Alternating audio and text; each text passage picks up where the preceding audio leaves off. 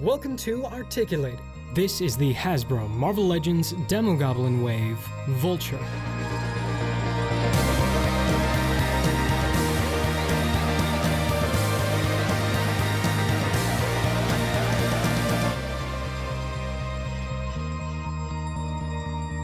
Vulture, aka Adrian Toomes, was created by writer Stan Lee and artist Steve Ditko in 1963's The Amazing Spider-Man #2. He was the second ever costume supervillain to face off against Spider-Man, eventually becoming a founding member of the Sinister Six.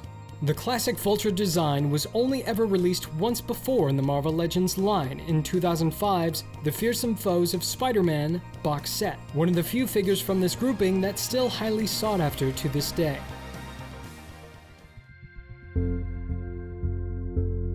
Out of the box, Vulture comes with 4 pieces to assemble his wings and an alternate helmeted head. In the comics, this helmet is worn by the second Vulture, Blackie Drago, but the face under the hood is just Toomes sporting a frown.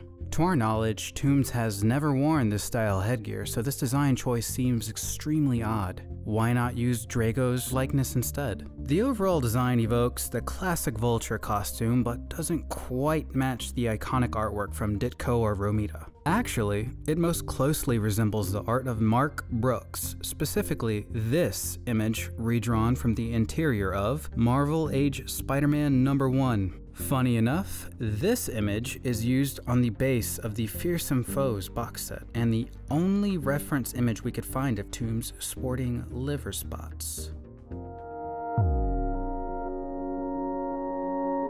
Vulture has 17 all-new sculpted pieces, which is about 21% higher than average for comic-based figures, but half as much as the last few classic Spider-Man villains like Scorpion, Mysterio, and Doc Ock. New pieces include both portraits, the feathered collar, wing sections, hands, and arms, including the pieces that didn't strictly need to be resculpted, biceps and elbows. Vulture stands 6¼ inches tall, or 16 centimeters. He looks pretty decent standing next to his sinister sidekicks, Kraven, Electro, Mysterio, Sandman, and Doc Ock. And of course, Spider-Man himself. Proportionally, he's 7½ heads tall, which is a more heroic constitution than even Spider-Man. Otherwise, his hands are on the larger side and his tibia is longer than his femur. Unfortunately, that's inherent to this body. The head's characterize a man advancing in age fairly well, and stylistically matches the source material. The hood of the alternate head is the only new piece to get sculpted lines, but because this detailing is noticeably absent from the rest of the suit, it feels out of place. Beneath his head, the collar flows gracefully, but doesn't quite resemble actual feathers. The new slightly enlarged shoulders give Vulture a broader silhouette that improves upon the original proportions of the Pizza Spidey body, less sunken into the ribcage. Hopefully Hasbro uses this variation for future releases. The wings get a sharp layered design that looks great from one side. The other just barely gets any definition between feathers, causing it to look like a big hunk of plastic instead of actual wings. Why attach the smaller wing sections to the shoulders instead of the upper arms? The way it's currently designed, the bicep swivel is essentially useless, unless you're okay with wings that look torn in half. Imagine you want Vulture to look like he's dive bombing, arms straight out. In reality, you're either stuck with this or a compromised version like this. Just another odd choice. A variant or running change was recently released, where Vulture's wings attach to his shoulder and not his triceps. Right, I think? The muscles on the back? I don't know, cut this part out. This makes articulating the arms much easier.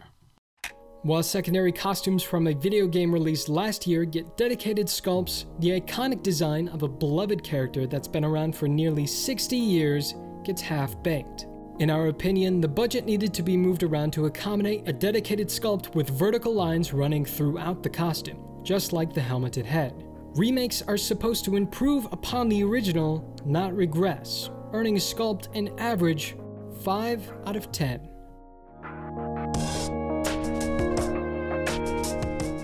Of the 32 pieces that make up this figure, 14 have some sort of paint applied, which is almost 5% higher than your average comic-based figure, but not high enough to make a significant difference. The majority of this figure is of course cast in green, with his white collar hiding the fine line between suit and painted flesh. A stenciling of lighter green is sprayed onto the torso and upper arms to help suggest the lines that run throughout the comic costume, but only to the front of the upper body, and doesn't even try to continue past the ab joint. If Hasbro can't put the effort into sculpting this major aspect of the suit, they could have at least painted them on the entire body. While wing pieces are cast in a slightly lighter green than the rest of the body, the previously mentioned light green spray is applied across both sides of the larger wing sections, creating a clean gradient.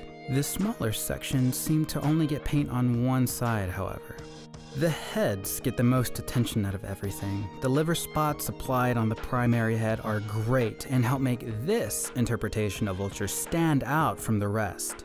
On both heads, eyebrows get a few bushy strokes of gray, and the eye sockets a manic-looking sunken pink spray.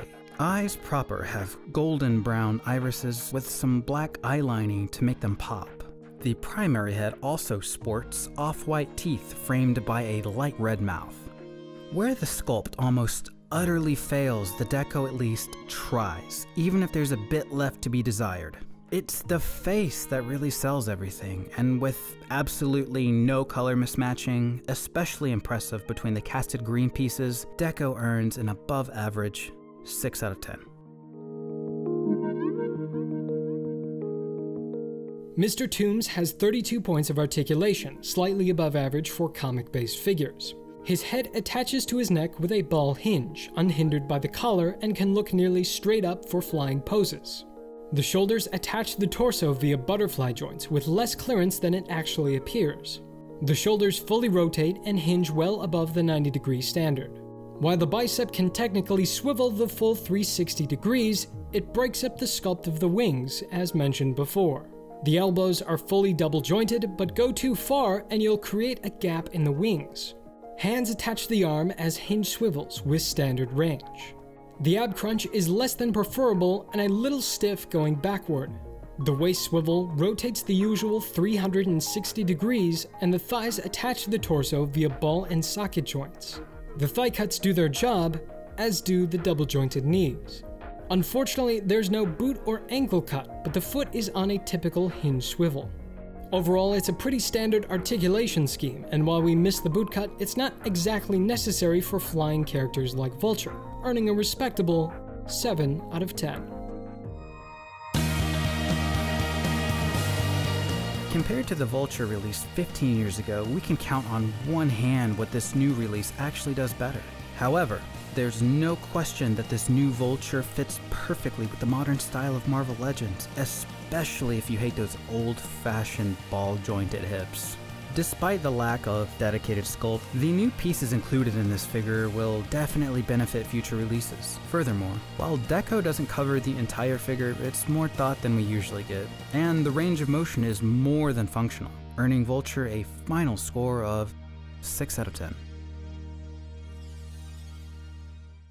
Do you disagree with us? Did we miss anything? How will you improve the figure? Let us know in the comments. In our previous review, Mark Curtis wrote, I can't recollect this Luger being used before. As far as I know, it's a new sculpt. I like the previous Hasbro Doom one because of the painted handle, but this brand new one has a more accurate, thinner barrel. Mark, you're absolutely right. It's definitely new and feels a little less flimsy. I'm Glenn. I'm Eddie. And this is Articulated. I'm Glenn.